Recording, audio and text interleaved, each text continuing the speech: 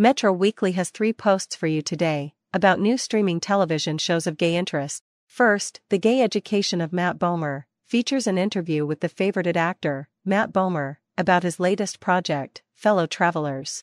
Then, Solar Opposites and the Same-Sex Wedding of the Century features another interview session with the producers of the popular animated series. And finally, a review of Couple to Throuple, a reality TV show that dives into threesomes. We begin with Fellow Travelers, star Matt Bomer discussing the DC set gay romance with an eye toward television. Slow Ebb of Progress, by Andre Herford, on February 12, 2024. If it's the right thing, you are headed toward it at a speed you can't even understand. That's too slow or too fast, Matt Bomer says, punctuating the thought with a knowing laugh. The actor and activist sat down for a chat during a recent screening and reception at the Motion Pictures Association in DC for Showtime's epic gay romantic drama series Fellow Travelers, in which Bomer and Jonathan Bailey star as secret lovers who meet in McCarthy-era Washington. While a rapt audience inside the screening room enjoyed the series' racy, 1970s-era Fire Island episode, Bomer, prompted by our discussion of whether actors are destined for certain roles, mused on his uncertain path to his SAG Award-nominated role as closeted WW2 vet turned State Department official Hawkins Fuller. It's so interesting, because this came to me early on and I was so pessimistic about it, he says. I started out in this industry. I've been doing this almost 30 years, at a time when something like this just wouldn't get made, period. Still, throughout his career, the erstwhile white-collar lead has represented the LGBTQ community admirably off-screen, and in stage and screen revivals of The Boys in the Band, and his Golden Globe-winning portrayal of a writer with AIDS in HBO's The Normal Heart.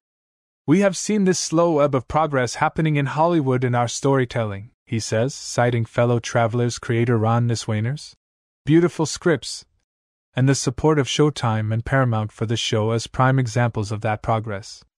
Yet, he couldn't shake his apprehension. Up until like a month before we started, I was still, this isn't gonna happen, there's no way, he says. I was doing all the work, but I think I was protecting my heart. But this is one of those stories that felt like, not to sound too esoteric, but it felt like voices wanted to come through. And every time there was an obstacle, and there were a few. Also a producer on the series, Bomer doesn't go on record saying what those obstacles were. But there were multiple times when it looked like it was going to come to a halt, and something just cleared in the path. And then, I can't explain how it happened or why it happened, I thought all of a sudden, once we started getting close, Matt, this is so much bigger than you. This is so much bigger than any of the one parts. You've been chosen to do this. You better dig in and do it, because they're coming through. You're going to be on this train, or are you not? For Bomer, truly buckling down for the ride meant digging into himself, as well as into the complicated history, depicted on the show, of how certain U.S. government leaders terrorized the LGBTQ community during the 50s Lavender Scare, and fatally ignored us during the AIDS crisis. Working on Fellow Travelers naturally provided insight into our nation's checkered past. It's sad how little I knew about several aspects of the story that we told in this, Bomer admits. I mean, I knew, obviously, about the Lavender Scare, but I didn't have a lived understanding of it, really. I didn't know a lot pre-Stonewall, other than some of the research I had done for Boys in the Band. I learned so much from this. In fact, the world could learn much from this show about the striking resemblances between corrupt conservatives who led the campaign to purge and persecute gays and lesbians in government back then, and the anti-gay policy makers of today. Between those who would ignore the sick and dying then, and those who turn their backs now. It's important to look back, says Bomer. Not just solely for righteous indignation, but to realize when our emotions got the better of us. When certain aspects of our pride or identity got the better of us, where we lost a sense of our humanity. So my hope is that if folks are able to see a show like this, or a lot of the other content that's out there right now, they can realize that it could happen again. Fellow Travelers episodes are available for streaming on Paramount Plus with Showtime. Up next, executive producers Mike McMahon and Josh Beisel break down the wedding of Corvo and Terry on Hulu's animated hit, Solar Opposites, by Randy Shulman, on February 5, 2024. It's weirdly fitting that a Zoom call to talk about Solar Opposites begins with a kvetch session about COVID. Mike and I dodged it for years, says Josh Beisel, one of the brilliantly funny animated show's longtime executive producers. My whole family had it twice. I never had it. And then I remember I was not feeling well, this is like a year ago, now, and I tested and it was 2 lines.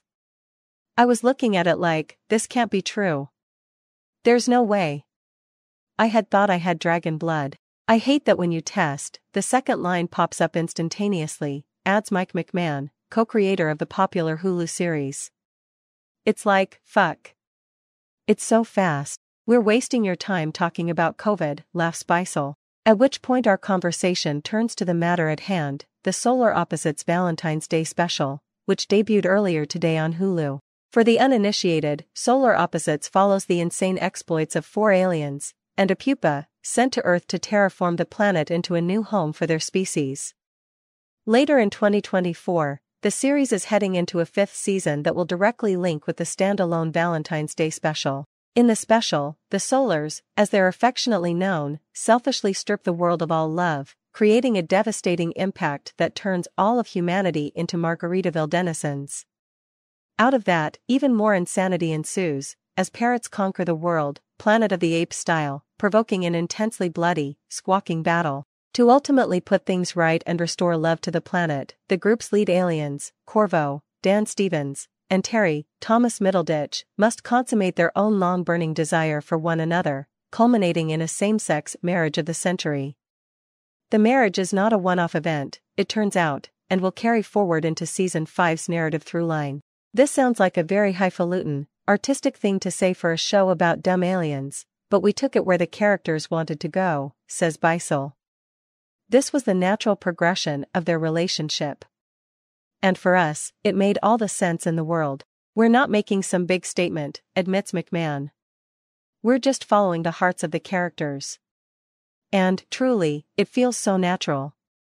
This show isn't about gay rights, but it has a gay couple in it.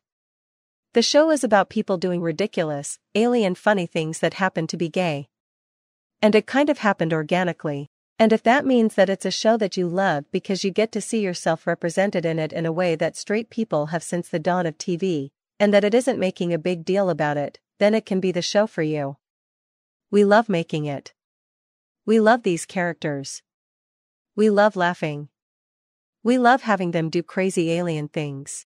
Metro Weekly, this episode is. I don't really have words for it. Mike McMahon, I hope it means you liked it, then. MW. Oh, I loved it. I loved everything about it. Especially the Planet of the Apes parrots, which was mind-blowing. McMahon, that main parrot that says, no, the Caesar from Conquest of the Planet of the Apes, is Josh Gad, which I think is really funny. Josh Beisel, he did a big voice for us in an earlier episode, and so, McMahon, we brought him back for it. Beisel, would you do just this? He's the best and game for anything. MW, this is, what, the 3rd holiday special? McMahon, we did Christmas, Halloween, and this one. MW, is it more or less difficult to create a holiday special outside of the narrative arc of the show itself?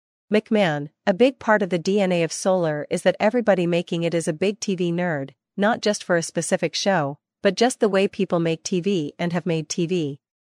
And so getting to do holiday specials is like a dream because it's like, oh, now we get to make fun of even the concept of a holiday special while getting to do one. Because we love it. It's like, oh, we're going to make fun of it. But it's because also we really like them. We had done the 2 standalone episodes, and then for this one, going into it, we knew that we wanted to end with Corvo and Terry getting married because it was important for us. And it affected the show going forward.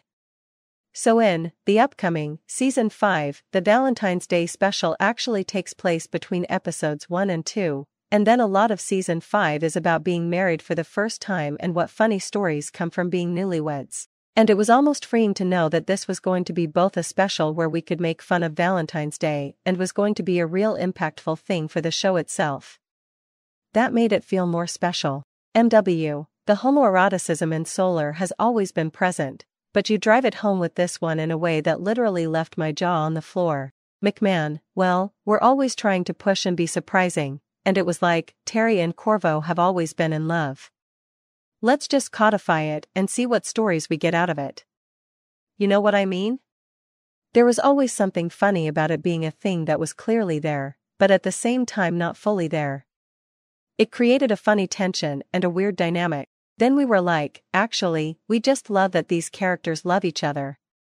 Why don't we just let them be married? They still can be funny and alien and all that stuff. And then we find out in season 5 that that was a great idea. We get to tell even more stories about characters who disagree with each other on everything. Terry and Corvo, now that they're married, still love each other, but they still drive each other nuts. That's a classic TV formula. Bisel, so much is happening in this special, but they actually kind of discover what love is at the end. They're like, we have a mission partner affection. No, you have love. And I think that was one thing that we were like, well, that fits perfectly in with a Valentine's Day episode. No matter how crazy the Valentine's Day episode gets, it's still about love, ultimately, in the end. And when we have aliens who don't know what love is, it's a great way for them to discover it, right before they have weird alien sex to save the world, of course. MW, what I really love about the show is how it follows a strong narrative logic. There's a logic to everything that happens, even when it seems outrageous. You don't come up with implausible solutions, necessarily. I mean, sometimes, okay, a ray gun can change things. McMahon laughs. Yeah, MW, but you actually don't go for the easy solutions. And this was extremely clever because the Solars had stripped the world of love and had to find a personal way to restore it. I admired the narrative structure of that. Bisel, this goes way back to the beginning of the show. I came on very, very early, and one of the things I always loved about the way Mike pitched this show is, and obviously he was coming from Rick and Morty, which is an amazing global phenomenon, but it's more nihilistic. But Mike always said, I want this show to have all that, but also have a heart. It doesn't matter how insane the episodes get, there's always heart and there's always affection that these characters have for each other. And it feels like this episode really takes that to another level. And truly, literally, they're getting married at the end of it. And that's one of the reasons why I think people have responded to solar opposites in the way they have. There's always a way in through emotion, and they always come to an emotional point in every crazy episode. McMahon, and the narrative structure, too, that I think you're picking up, is when we're structuring an episode of Solar, I like it to feel like we're walking downstairs and everything is normal, and then you trip and go falling downstairs, and all your shit goes flying everywhere, but then you catch yourself and you finish walking downstairs where people can see you. So it's almost like you have that insane adrenaline hit of you've lost all control and anything could happen, but then there is a thoughtfulness from an emotional level that ties it up. We just want to write a show that's funny and fun and vibrant and is nothing you've seen before, but that you actually do care about, and the only reason to care about it is if the characters care. And they might be crazy aliens where they can set off parrots that take over the world, but the solutions are always going to come from a place of emotional honesty. And if you have that, it gives you license for the craziest shit imaginable, which I love about Solar. And having Terry and Corvo have sex to save the world is just one of those things. MW, let's talk about that sex scene. I've maybe rewatched it 5 or 6 times. It was one of the funniest and most shocking scenes I've seen in an animated show. McMahon, but it's so funny because they don't have penises. You know what I mean? There's something funny about the human form and what we're allowed to show. Because we had just murdered a bunch of parrots, and you probably weren't shocked by that, but seeing 2 penisless aliens go at it is somehow shocking. MW, it was your shot choices. The close-up of Corvo's eyes at a key moment, for instance. Sometimes animation doesn't let our imaginations take over. It puts everything in front of us, literally. But this scene allowed our imaginations to fill in the blanks in any way we wanted to fill in the blanks. It's letting us interpret what really is going on between them. McMahon, but also, at the same time, it's pretty explicit. We had done the joking around, like, oh, will they or won't they, stuff. And we would have them kiss before, and we've had them stumble before, like in the episode when Corvo and the Red Gobbler went off. It's one of those things where we wanted to be so explicit with their feelings for each other, their physical intimacy, them getting married and still have it be hilarious the whole time. But the explicit nature of it was kind of like their pride. We're glad that this is what these two characters are into, and that they're in love, and married, and we're going to still be shocking and funny, but we're not dancing around it in this episode. Bisel, I like when it gets really steamy, and you just see the hand on the glass. It's my little homage to Titanic. I'm always like, that car got so steamy when they were having sex in there. But I mean, we always like to play. I just think animated characters having sex is funny because it's just so weird and you've really not seen it much. We had one earlier episode in The Wall that we had to pull back on because we thought it was too graphic. We thought it was too much. McMahon, Yeen, there was one part in an earlier episode where the animation came back, and it was in The Wall when Sherry and Tim are having sex, and it was so graphic, with so much nipple and pubic hair, that we changed it to a silhouette. So that was the first time we've ever backed off, I think, on our own, because it just distracted from the rest of the episode so much. And in this episode, I never felt like that. This made me laugh the whole time. It's just joy, and makes you just laugh out loud when you see it. Bisel, our artists, our directors are amazing, and the work they do is truly incredible. MW, is there anything on the cutting room floor from the scene that didn't make it? McMahon, laughs. We'll ask, and we'll have them send it to you, Randy. MW, sex scene aside, the episode ends with a lovely exchange of vows. Bisel, the wedding of the century, I believe it's called. McMahon, I love a comic book wedding. I love a wedding where Superman is there and Swamp Thing is in the back row. And just seeing a church filled with all these characters from previous episodes, ending on a wedding is just so fun, and that was the fun of it for me. MW, so we basically enter a same-sex union into the show, and as you've pointed out, Season 5 will then carry through this plot line. Will it carry beyond the upcoming season? McMahon, yeah, I think so. I mean, to us, they're married. I'd say the through line for the upcoming season is newlyweds. But there are a lot of shows that have had plenty of seasons where married couples don't quite see eye to eye all the time. Ours happen to be aliens and ours happen to both be male, but that doesn't change the type of storytelling you tell. People disagree. People want different stuff. To me, the magic of all of it, in a way, is how non-shocking, and how simple, and how understandable having these two be married and telling stories feels like every relatable marriage story you've ever seen on TV.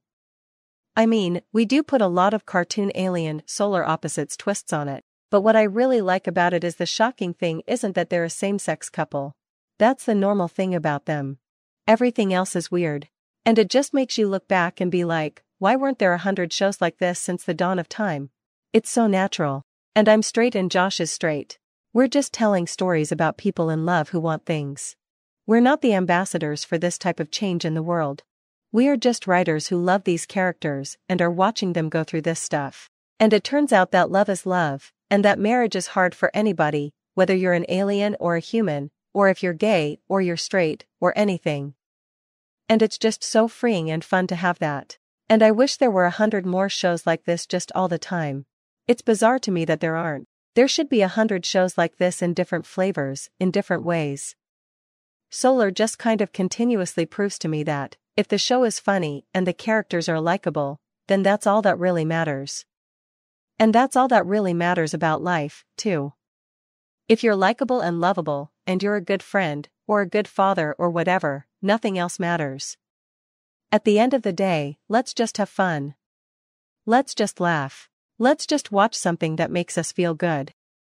The Solar Opposites Valentine's Day special, along with the first 4 seasons and previous holiday specials, stream exclusively on Hulu.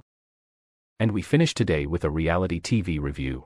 Couples test boundaries of trust and reality TV romance on Peacock's intriguing but underwhelming Couple to Throuple, by Andre Herford, on February 11, 2024. The 4 featured couples on Peacock's racy new reality series Couple to Throuple all bed down for their first night. The show could be any other in the proliferating genre of hookup TV, populated by bed-hopping singles shacked up in sex mansions. But look closely, once the screen shifts to Spike M. night vision of bodies writhing beneath the sheets, and you'll not mistake a third eager, willing participant bumping and grinding with the main pair. Set to boldly explore the bounds of polyamory, the show's couples and singles, thirds, if you will, might represent a lighthearted, next logical step in society's surging discourse on ethical non-monogamy. Then again, to more traditionally minded viewers, or those simply with different tastes in popular entertainment, these semi-exhibitionist thruples might just speak to the unrelenting decline of American culture. But, hey, why can't it be both?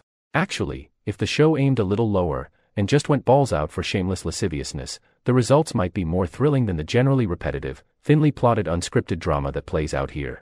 Instead, episodes draw out scenes of longtime couples Lauren and Dylan, Britton and Sean, Corey and Wilder, and the lone same-sex couple, Raymond and Ashmal, talking over their feelings, with one another, with other couples, with sex and relationship expert Shamira Howard.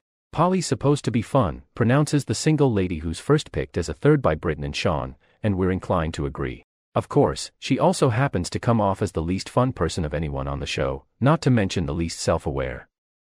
Her tendency to pontificate on the parameters and protocols of their relationship is pretty much what turns off her prospective couple. Though, maybe there's still hope for her.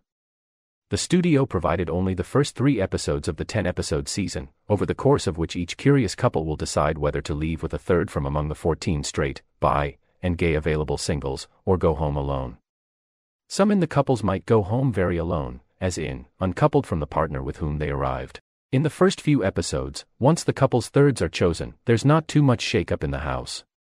Low on plot points, yet filled with low-stakes confessions and rambling heart-to-heart chats about making deeper connections, episodes tend to drag, unless the houseguests are engaged in specific activities, like a white party mixer that's somewhat derailed by sexual tension and sour feelings. That's good TV, though. How engaging viewers find any of the proceedings in the couple-to-throuple house might depend on their particular interest in, or attraction to one or more of the couples. Self-proclaimed bisexual Ashmal and gay partner Raymond might go through bouts of silly arguments, but the similarly groomed, Chicago-based pair keep their storyline spicy, in and out of the bedroom. The show embraces adult situations in all the couples' bedrooms, though only exposes flashes of TVMA nudity. Otherwise, couple-to-throuple sticks to familiar stylistic choices, bouncing between confrontations and confessionals, with copious interstitial montages of ocean waves, and guys and girls getting ready in the mirror for their next on-camera moment. Occasionally, a sarcastic sense of humor bubbles through in a zingy edit, or needle drop, like the sly cut from a laughably petty Corey and Wilder fight to a rock ballad cooing, "Sometimes Life Gets Hard." And throughout, the show vividly takes measure of the physical and emotional chemistry circulating between the singles, couples, and even the show's host, chipper, gay Access Hollywood journalist Scott Evans. Raising an eyebrow, Evans introduces himself in episode 1 as someone versed in the worldly ways of polyamory, although choosing him as a third apparently is not on the table. Now, that would be a thrilling, truly subversive step towards shaking up this party. Couple-to-throuple earns 3 out of 5 stars. The show is streaming exclusively on Peacock. Thank you again for tuning in today. And if you enjoyed this, please do like, follow, subscribe for more, and leave a review of your own of our new podcast. Also, visit us anytime at metroweekly.com.